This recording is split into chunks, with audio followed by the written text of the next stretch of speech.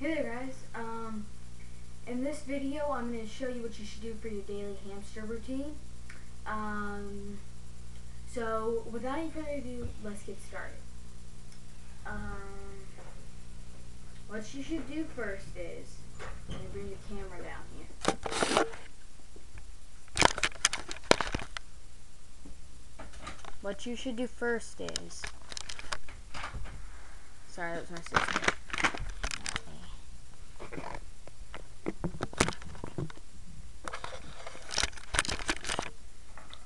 You should look inside their cage and make sure there are no like little holes, like where you can see the ground at, like that. You should make sure there's none of those. If there is, you need to cover them back up. You should always make every single day, take their food dish out. I always do mine at night because hamsters are nocturnal and they sleep during the day. But this is that rare occasion. Why can't? There. As you can see, he's eaten a lot of his food. Mine is a Chinese dwarf hamster, so I don't give him too much food. But you should change their food every day and their water every 2. Don't go more than 5 days without changing their water. And if you have a Critter Universe cage, the new habitat, it comes with the starter habitat. It comes with a wheel. It has no holes, so if your hamster doesn't have like a peeing or pooping spot, mine hamster, his peeing and pooping spot is not necessarily all around his cage, but where he poops and pees the most or urinates at the most is in his wheel. So you don't want to go more than 5 days without cleaning their wheel either, because it gets all nasty. And if you have a starter habitat also, my hamster didn't like the way it hung from the ceiling, this little nest thing it came with. So I just took the chain off of it and sat it down so he could rest in it, but he still doesn't. But it's really good for your hamster to chew on. You want to make sure that that's this is just something I made up, but want to just make sure it's secure so maybe they can climb in and out of it easily. Yeah. And you want to make sure you want to take your hamster out of its cage. Come here, buddy. Come here.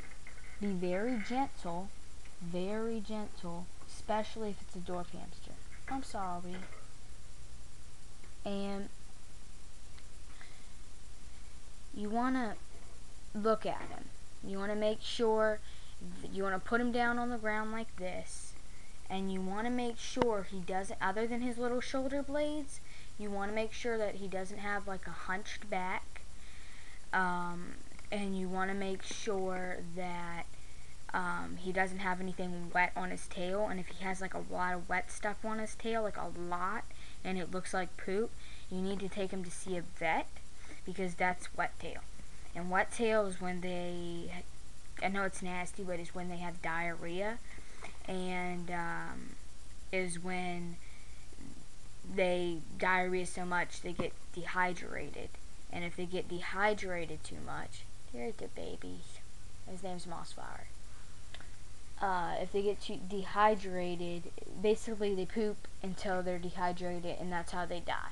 If it goes untreated for within 7 hours, they will die. So you always want to make sure to keep them not nervous, and always make sure, oh, there he goes, and his little nest. Always make sure, make sure that, what am I trying to say here? Always make sure that he doesn't, you don't wake them up during a deep sleep. You can wake them up, but it does stress them out a little bit. But if you wake them up in a deep sleep, that will stress them out to a very certain point, to where they could get so nervous that they start diarrheaing on themselves. So that's why it's important when you bring your hamster home for the first time and you're holding him in the car, in the box, it's important that you keep the box as steady as you can, and if you're moving his cage around, keep it as steady as you can. Also, if you're going to buy a new hamster, it's good to wait at least 5 days before handling him, and even then at 5 days, it's still a little iffy. If your hamster is comfortable enough, within 5 days you can try and pick them up, but do not pick them up within the first day. The first couple of days, like first 2 or 3 days, 3 days. First 3 days, you should make sure that your hamster is, you just talk to it, get them used to what your, get them used to your tone, and get them used to your scent, because they can smell your scent very easily. So, that's another thing that you shouldn't do, because that can cause wet tail if you pick them up too early. And one more thing, you can pet them if they're comfortable with it. You can pet them within 3 days. That's what I did, but mine was comfortable with it. Within 5 days, I had him in my hands. Okay, so the 5th day that I had him, I picked him up very, very gently, and I held him. Now, Chinese dwarf hamsters, you can get them at PetSmart, and they're very friendly. Syrian hamster, like mine, has never bitten me. He's tried to nibble me once, and that was only because it was the first time I had pet him. But other than that, Chinese dwarf hamsters are very, very nice. They're nicer than Russian dwarfs and robo hamsters, Russian winter white dwarfs and robo hamsters and all that.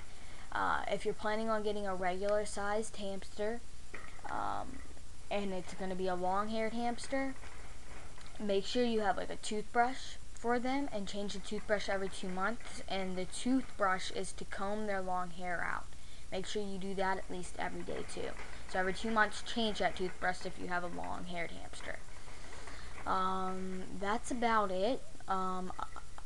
I will have another video up today on how to assemble your critter universe starter habitat. So have a great day, and thank you guys for watching. Catch you guys next time on Deborah Parsons' channel. Sorry. Video rate and subscribe if you want to. And if you don't, that's okay. Sorry if this video was too long, and sorry if I talked too much. But that's just my personality. So thank you guys for watching. Video rate and subscribe if you want to. And be nice with your comments if you leave a comment. Thank you guys for watching. Catch you guys next time on Deborah Parsons' channel.